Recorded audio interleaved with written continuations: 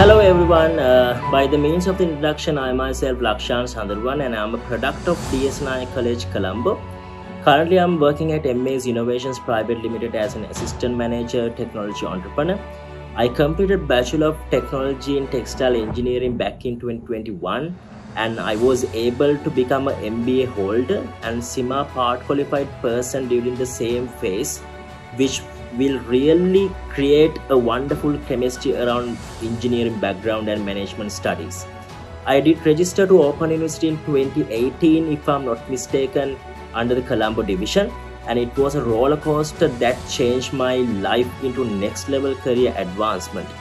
Every time you pitch the fact that you are a BTech holder at Open University, the job recruiter knows the depth and the breadth of the effort that you need to put in order to accomplish it. Also, I had a small dream of getting this IESL membership and I finally made it, which will create or add extra dignity into my professional career. My final year research project is one of the important milestones in my career where I develop in both soft and hard skills. My project was mainly resonating around apparel wear product development to promote the sexual health, and I got a tremendous support from the academic staff to make the project into a success. Also, I was entitled to publish a research article under Open University Research Publications. So when it comes to my career, I kick-started from MA's Linear Aqua as a fabric technologist, and then after I joined Control Union, which is an audit company for textile certifications, and by the time I was able to complete the BTech degree program. With the specialization in both engineering and the management studies, I wanted to marry everything together and make the next step in my career journey. So I wanted to make my hands dirty with a product or a service which will be beneficial for people.